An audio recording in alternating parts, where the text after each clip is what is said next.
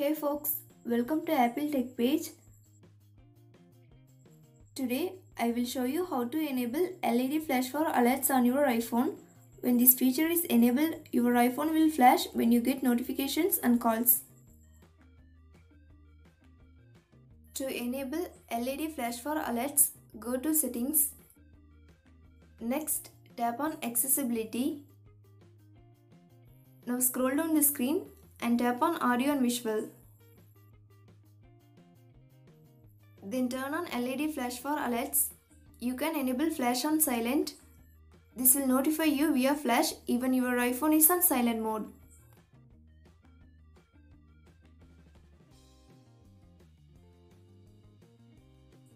Many iPhone users have been reporting that LED flash for alerts not working on their iPhone.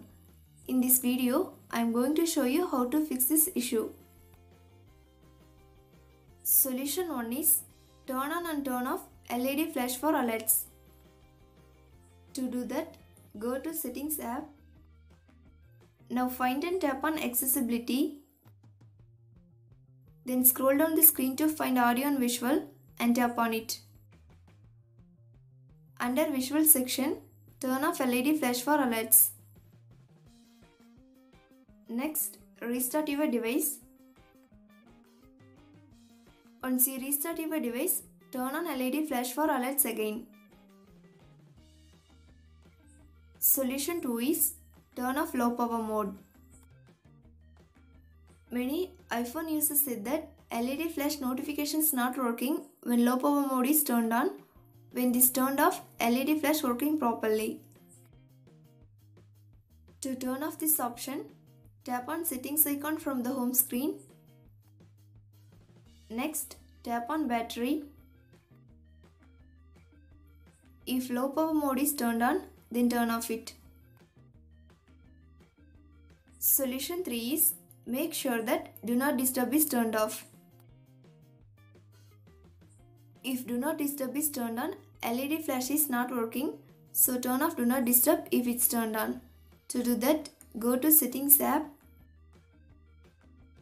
Next, tap on Do Not Disturb. Make sure that Do Not Disturb is turned off. If it's turned on, then turn off it. Solution 4 is select Notifications Alerts to Lock Screen. If LED flash for alerts doesn't work for a particular app, then try this. First, go to Settings app. Next, tap on Notifications. Now find and tap on Messages. Under Alerts, you can see 3 options. Make sure that Lock Screen is selected. Solution 5 is Force Restart. If you are using iPhone 8 and later models, then do the following steps.